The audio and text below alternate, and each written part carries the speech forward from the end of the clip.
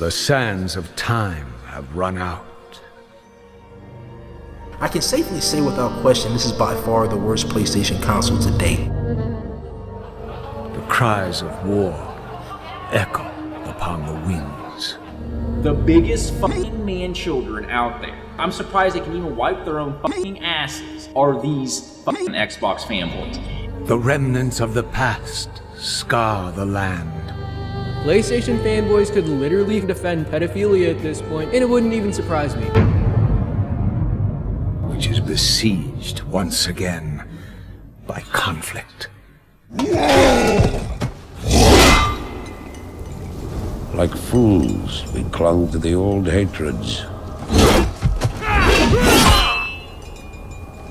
and fought as we had for generations.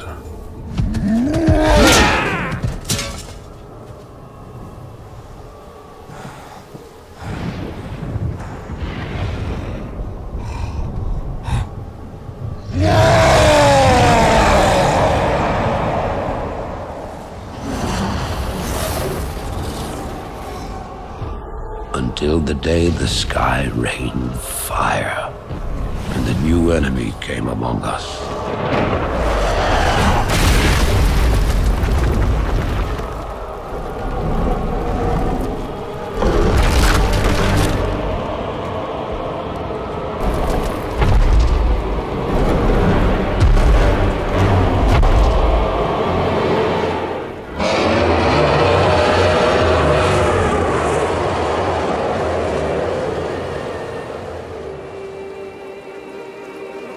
We stand now upon the brink of destruction, for the reign of chaos has come at last.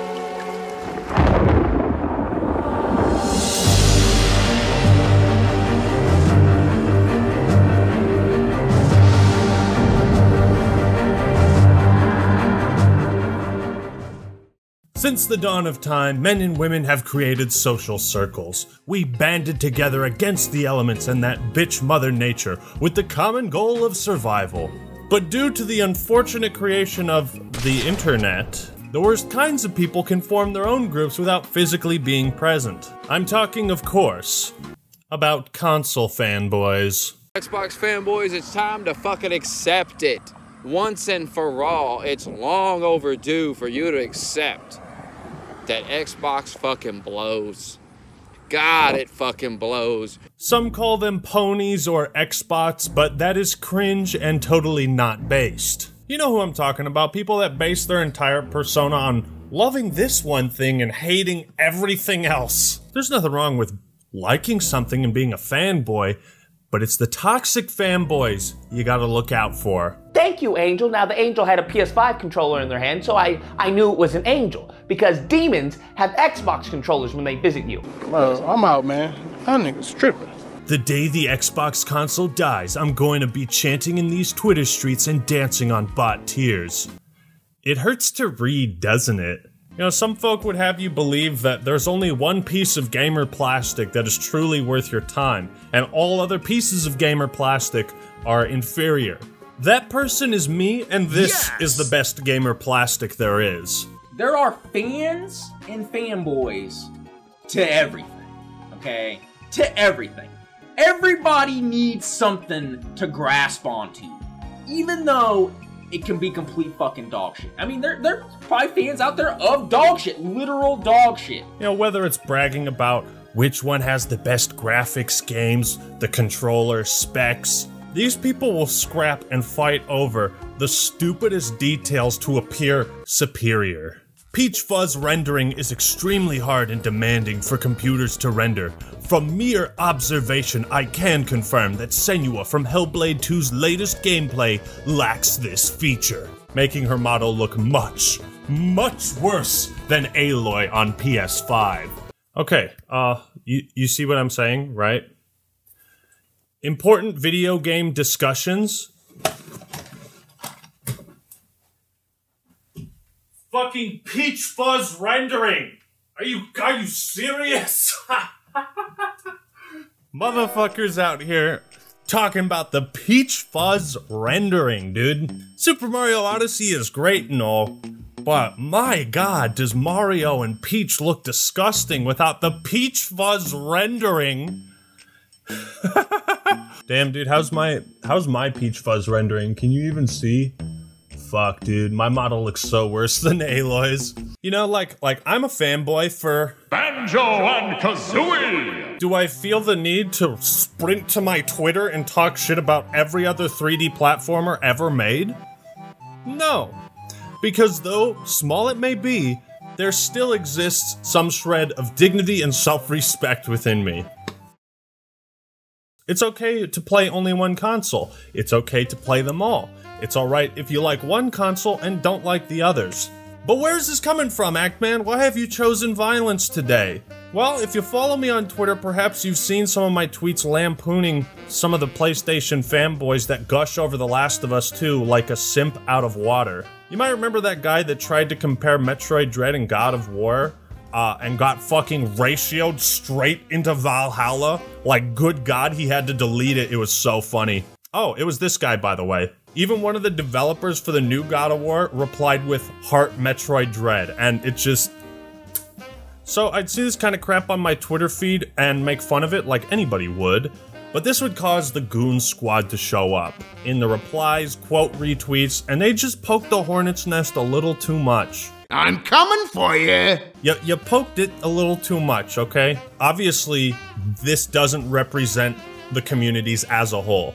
You know, this is more of the, like, extreme stupid side of things, or like the shit posters and trolls. My goal is not to add fuel to the console war fire. I'm not here to discuss how the lack of Peach Fuzz on Master Chief's helmet makes Infinite literally unplayable, because who honestly gives a shit? Now, in my personal experience, if you go on Twitter and look at the topics of like PlayStation and Xbox, you'll kind of notice this trend of tweets with PlayStation in it are constantly trying to dunk on Nintendo and Microsoft. At least on Twitter, it seems like the Sony cultists are the worst of the bunch. Because Nintendo will just keep excusing whatever horrible anti-consumer bullshit they do and pretend like Nintendo is perfect. And Xbox fanboys will keep jerking themselves off thinking about the glory days of Xbox Live and lament the fact that they can't use racial slurs without repercussions. Obviously, these are hyperbolic examples, right? But what about the PC community? That's kind of a console, a platform, isn't it? Well,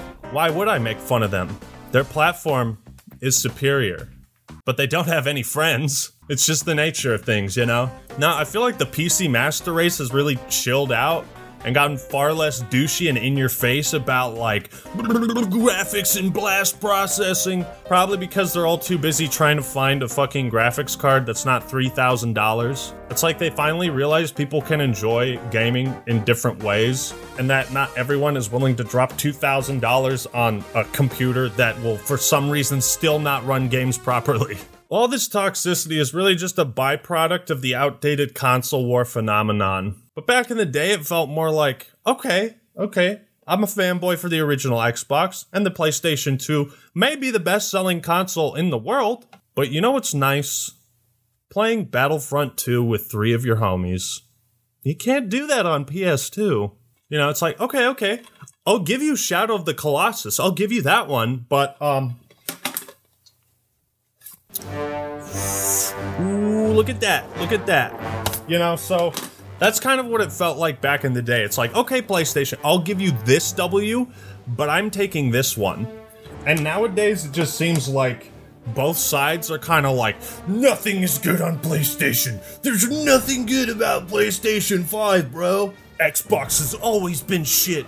Phil Spencer killed my father. I have all the W's. You have all the L's. Like, I'm not gonna lie and say I don't think the PlayStation 5 controller is cool, because I'm a fan of games and video games more than I am a single platform. You know, competition is great, especially when it's healthy and encourages both companies to do better. A lot of it was fueled by the corporations back in the day. You know, Genesis does what Nintendo don't. But now it's like totally flipped, like the fans are the ones talking shit and the companies are the ones like shaking hands publicly, you know what I mean? Halo Infinite is dead, Forza is dead, Gears of War is dead, Game Pass is dying, everything's dead or dying. Xbox Live is a terrorist organization. Xbox didn't just die, it was murdered. You know that Peach Fuzz rendering thing is actually like an interesting detail? Like that's a next level step of immersion and graphical fidelity. But why can't Sony fanboys just find something they like and say, this is cool, this is neat, without being like, this is cool, this is neat, and oh, by the way, every other game literally ever made sucks dick. They have to compliment something and then insult something else. But it's the same, it's like a sports mentality. Oh, fanboys, you make my life so simple. You really do. When I think about content that I want to put out on the channel, you make my day so simple on what to do.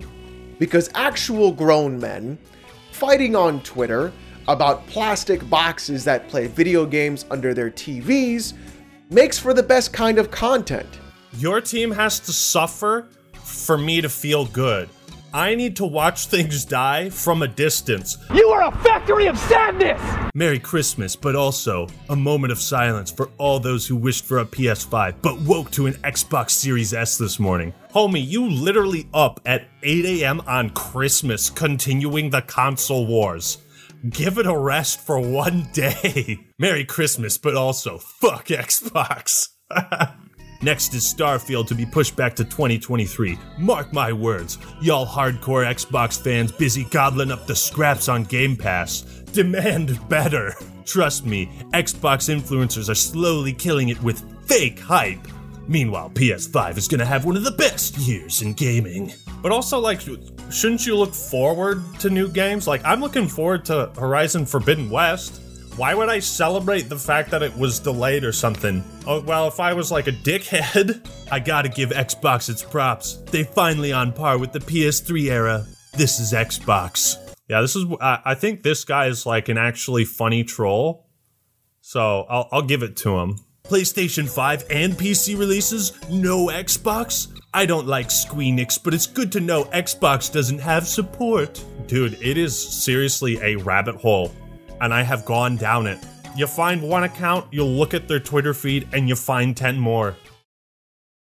Now I realize some of these people that I am making fun of will celebrate this video as an affirmation of their victory. Yes, I triggered the Act Man. I'm gonna say it.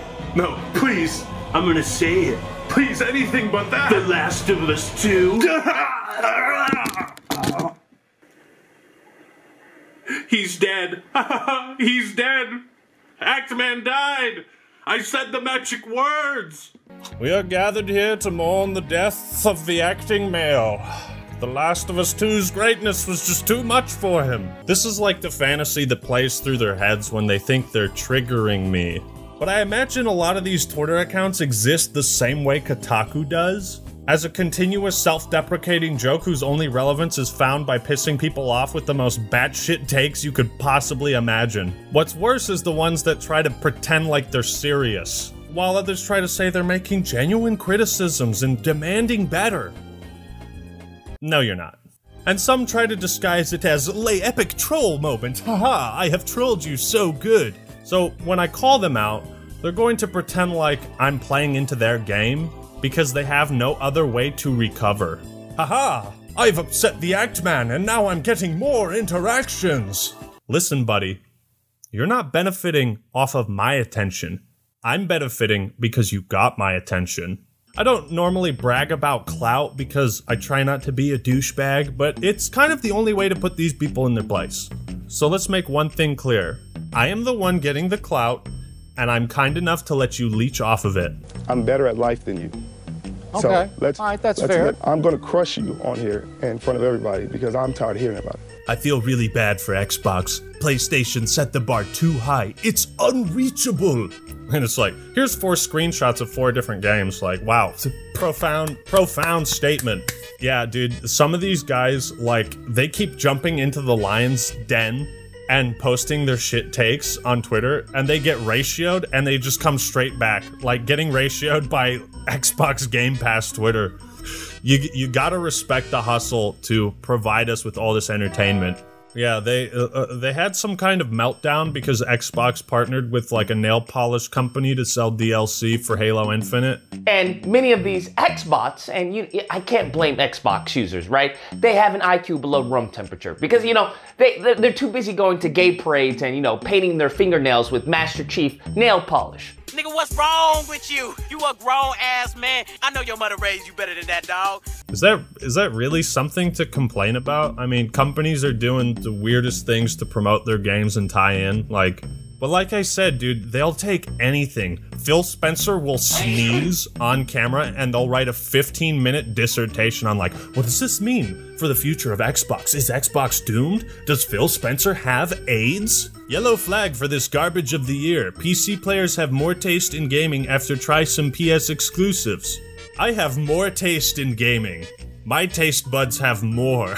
Deathloop was downloaded more in 2021 than Returnal. Both games are not available on Xbox. Look at me. I don't like Xbox. Aren't I cool? I feel like this tweet will get a lot of flack, but I'm actually more hyped for Uncharted 4 Remastered than anything from Xbox. Just say you're hyped for Uncharted 4, dude. But yeah, if you're wondering why I'm blacking out some of the names, yeah, I'm not gonna let them chase any clout from this one. Uncharted 4, one of the best games ever made in my opinion. It still demolishes every other third-person action-adventure when it comes to core gameplay mechanics and graphical animations fidelity. Are you saying it's better than The Last of Us 2? No, I don't believe that. Xbox fans, please don't compare Horizon to Halo Infinite. We know Horizon has better graphics, not just the graphics. Halo Infinite literally has 0 animations. At least The Last of Us has something Infinite doesn't. Females. Alright, so let's break this down. Halo Infinite literally has no females, no animations, no graphics, and no gameplay. It's not a video game. It's literally not a video game. Things have been rough for Xbox this month. I've barely played any games on it, and I'm still #1 on the leaderboard. With all the delays and pushbacks, can we all agree that Xbox still has no games? It has no games, but you're clearly playing a decent chunk of them. Like, you have 1900 gamer score in 1 month. That's pretty good. That's pretty good, actually. Why am I seeing Xbox incels making fun of Jim Ryan's "We Believe in Generations" statement? You literally have people like taking pictures of shopping malls being like, the Xbox section was removed and replaced with USB cables. Oh my god. Yeah, it looks like they kind of completely renovated that whole store too. They changed the flooring and put up more signs. Like, what's your point? Xbox users complain about not getting Japanese games but won't play Octopath Traveler? Is it because Xbox users can't comprehend stories that don't involve nuclear fallout and space exploration? The only words I understood in this were nuclear fallout and space exploration. I guess that's just the brain trauma from my tiny pea-sized Xbox brain. One of the funnier habits the Sony fanboys have is comparing any PlayStation game to literally anything else. Cross-gen Horizon Crabs vs. next-gen Hellblade. We can clearly see that Guerrilla is a top-tier studio and Ninja Theory are mid-untalented with no ability to manage resources to produce a next-gen game. We out here comparing crabs.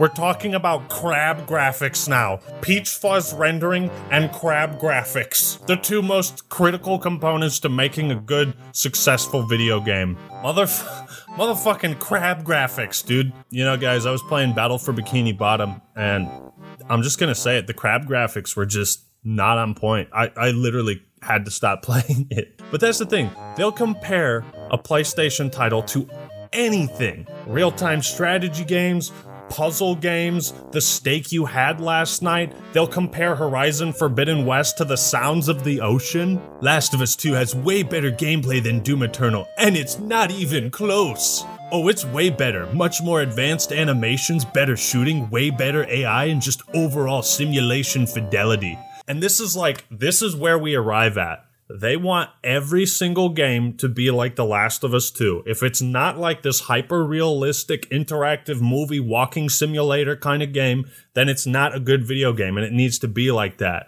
Look, there's something to be said for like that interactive movie-like quality and attention to detail that makes The Last of Us like so engaging and immersive. But fucking Doom doesn't need any of that shit. You know what I mean? Like, imagine if Halo turned the vehicle flip and made that an animation that you had to go through. Can you imagine how tiring and annoying that would get to like watch, like go to a third-person view and watch your character like, tap X, tap X, tap X, tap X, vehicle flipped, and then you have like 5 seconds before you get control. It would be infuriating. You can't just take like one game and like try to apply the same standards to everything else. Why does Halo Infinite look like a low-budget game, when in reality Microsoft spent $500 million for the game and it's 7 years in development? You see, and there's also people just like spouting lies, like the $500 million budget thing I think has been debunked, and 7 years, it was not in development for 7 years. Just so we're clear. And it's like, oh yes, I too can cherry pick screenshots to make something look good and make this thing that I don't like look bad. I too can edit. 8 years later, GTA 5 is 2021's most watched game on Twitch. Halo is not back.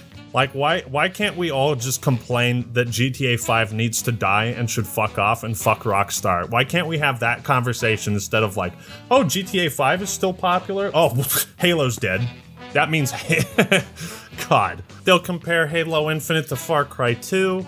They'll compare it to Grand Theft Auto San Andreas. They'll compare Horizon Forbidden West to a trailer for Hellblade 2. They'll compare NPCs. I actually really like The Last of Us 2. I think it's a really good game, but most people who see this shit are instantly turned off because its obsessive fans feel the need to compare it to every game ever. Doom Eternal and The Last of Us 2 are very, very different games. Why do this? For attention, because Daddy didn't pay you enough of that.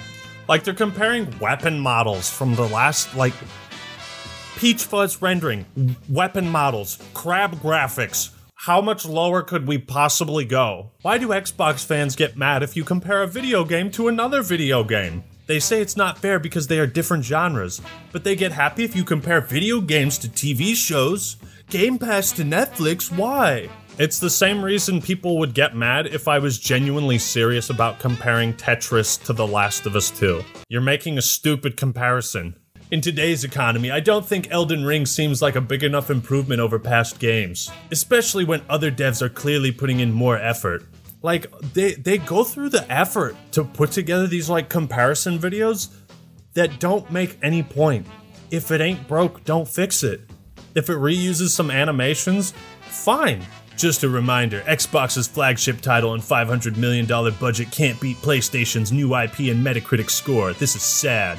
Halo Infinite versus Ghost of Tsushima. And I like how it's always the critic scores that they look at and talk about, and like the critic awards and everything, which is like, yeah, that's part of it. But how come you don't show like user scores? Those are always kind of conveniently cropped out. I think user scores are a much better indication of if a game is actually good or not, because companies will just fucking, oh yeah, Call of Duty Vanguard, 7, 8 out of 10, and just like move on with their lives. Some critics don't know games like regular people do. Metro wishes that it played as seamlessly and fluid as The Last of Us 2, and not the PS2 era janky trash it is. You see, this is why people hate The Last of Us 2.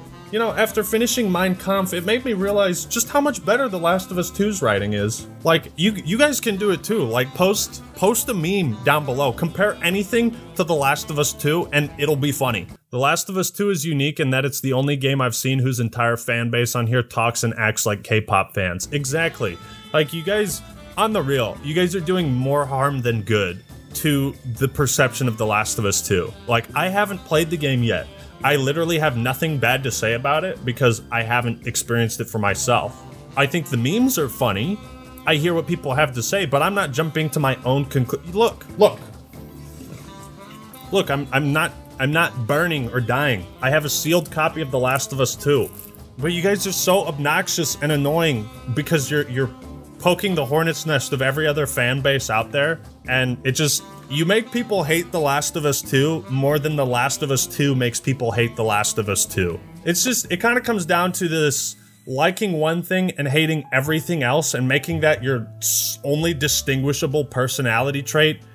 it just makes you a boring fucking person. None of the vegetation in Ratchet & Clank Rift Apart reacts to you. This is partly why Insomniac are B grade and can't make Game of the Years. Because of the plants, dude. This is the plant guy. This is the guy that was complaining about that you could walk into a plant in Halo Infinite, and now he's doing the same with Ratchet & Clank. He's turning against his herd, man. This is unreal. And he's doing the same with Infinite. Like, are you a botanist? Is this your job? Like, what a claim to fame. I'm the guy who makes fun of plants in video games. Bro. Right now, I'm outside. Homie is outside taking pictures of trees and like running back to his computer like, this doesn't add up. This doesn't add up in Halo Infinite. Touch grass. Go outside. Stay outside. Get off Twitter. You know, I guess there's a market for everything these days, you know. Like, the console war is still well and alive, but it's kind of kept on life support by these people who haven't moved on. Like, entire YouTube channels are dedicated to covering the console wars. Isn't that just astounding? Like, this is the type of shit talk that I love. Right here. What else they bullshit us about? There ain't no fucking herd of Bambis drinking Arrowhead water in front of me. There ain't no campfires with fire embers and shit and thunderstorms. There ain't no goddamn hieroglyphics nowhere in the game. There ain't no walkie-talkies getting knocked over from the weight of a rhino. There ain't no motherfucking footprints in this motherfucker either, my nigga. What the fuck? There ain't no rhinos smoking blunts. Like, it's creative, it's funny, you know, it's playful. It's not serious. And let's be real, folks. Xbox won the war ages ago in this historic moment. Little fucking costume. Do it for me.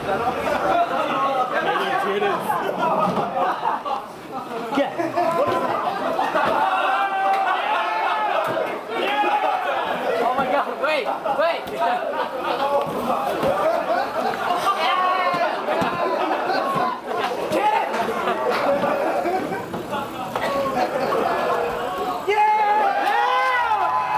PlayStation fanboys just never lived it down. In conclusion, it's okay to like video games. It's okay to like The Last of Us 2. It's okay to like games that other people don't like. I just hope that my fans especially, that we're able to talk about that in a way that's not just like, well, everything this video was about. I've never compared Halo Infinite to The Last of Us because there's nothing to compare. You know, I'm not sitting here twiddling my thumbs, you know, licking my lips, waiting for the day that PlayStation crumbles. No, that's Activision. That's Activision Blizzard. Let's focus on the real bad shit in the games industry and call that out instead. In conclusion, fanboyism is cringe, and console fanboys are cringe. Toxic console fanboys are cringe. So thank you all for watching, hope you enjoyed the video. Leave a like if you did, drop a comment down below, and subscribe to the Act Man for more console war drama? Jim Ryan said what? You won't believe this. That's all I got for today. This is the Act Man signing out. Peace!